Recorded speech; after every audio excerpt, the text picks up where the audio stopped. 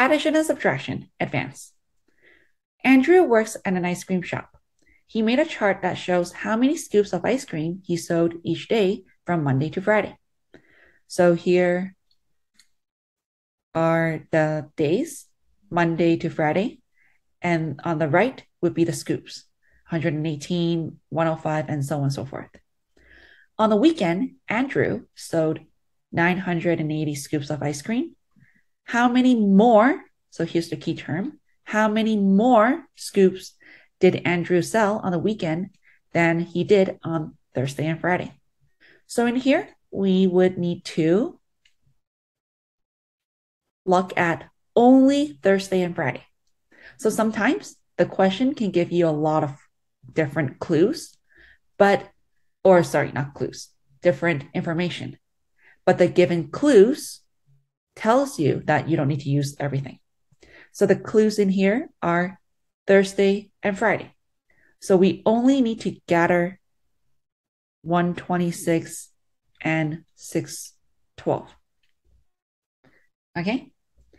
And let's do that first.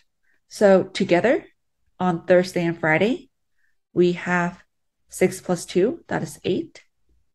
2 plus 1, that is 3. 6 plus 1, that is 7. So on both Thursday and Friday, Andrew sold 738. Pretty clear, right?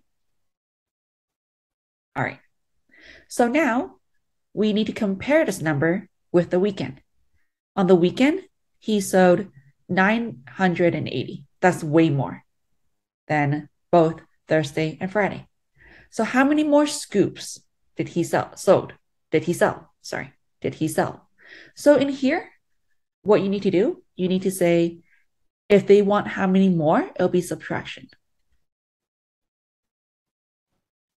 So 980 minus 738.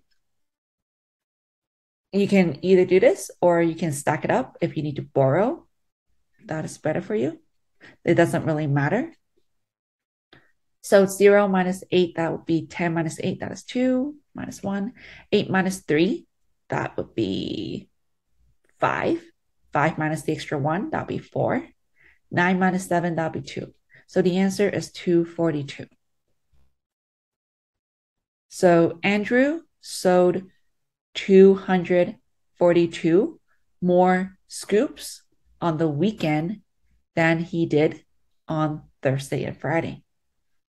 So I said that slowly so you can write that down. I don't want to spend time to write this down.